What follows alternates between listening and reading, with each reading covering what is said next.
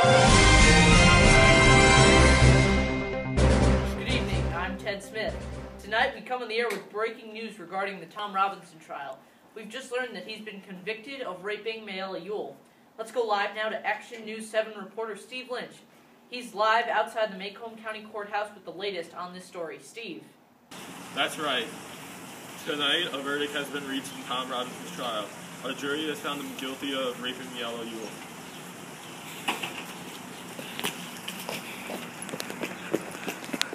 Oh wait, here's Mr. Gilmer, the victim attorney now. Mr. Gilmer, can I ask you 2 questions? Sir, what can you tell us about the case?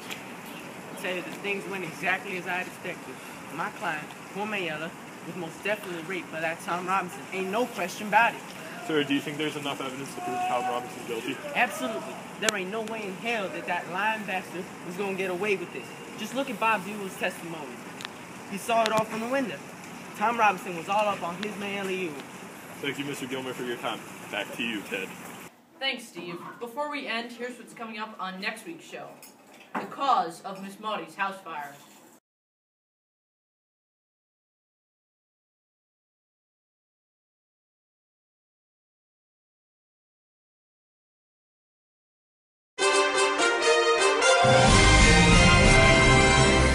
Good evening. Tonight we have the truth behind Miss Maudie Atkinson's house fire. I've just been informed that Tom Robinson has been killed at the Macomb County Jail. We have reporter Steve Lynch, who's outside the prison with more tonight. Steve. Thanks, Ted. I'm here with the officer from the prison now. Sir, can you tell us what happened here? Well, I saw that Tom Robinson fella trying to escape my prison, so I took out my gun and I shot him not once, not twice, but 17 times. Sir, people in Macomb believe that killing a cripple is a sin. How do you feel? He was crippled? Back to you, Ted. Thanks, Steve. That's all the time we have for tonight. We'll be back next week when we interview Macomb residents who think Hitler is evil.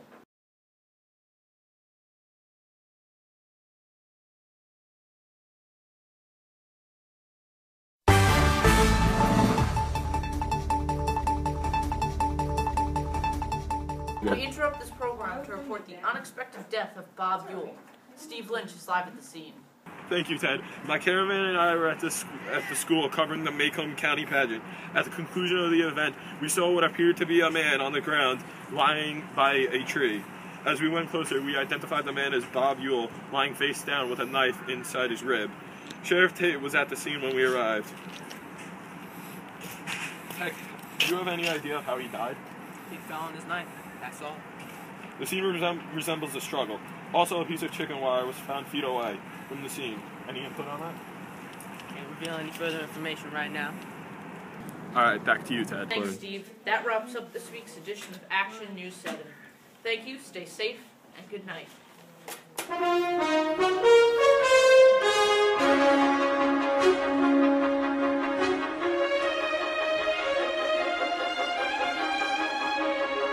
That's right.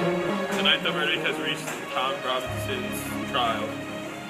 What? Go. Thanks, Ted. I'm here.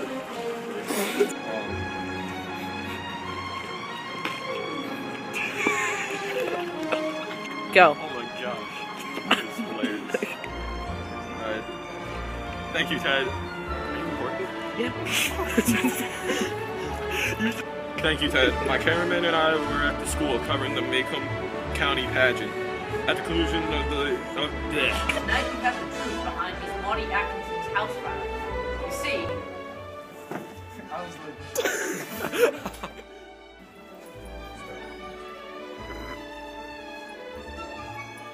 We interrupt this program to bring the breaking news.